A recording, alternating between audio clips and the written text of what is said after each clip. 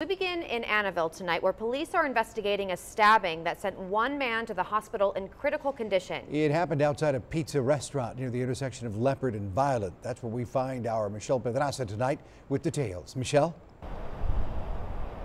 Well, Rudy, Mackenzie, police are actually still out here trying to determine just what happened. We actually have detectives out here right now.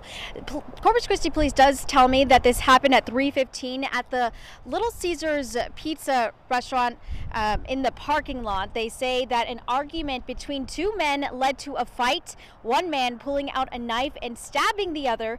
We're told the victim, said to be in his 20s, was rushed to a med clinic down the road for the stabbing. He was stabbed in the chest area, but was quickly transferred to Christus Pond Shoreline in critical condition. That was the last check that police had on the victim. They add that the suspect did stay on scene.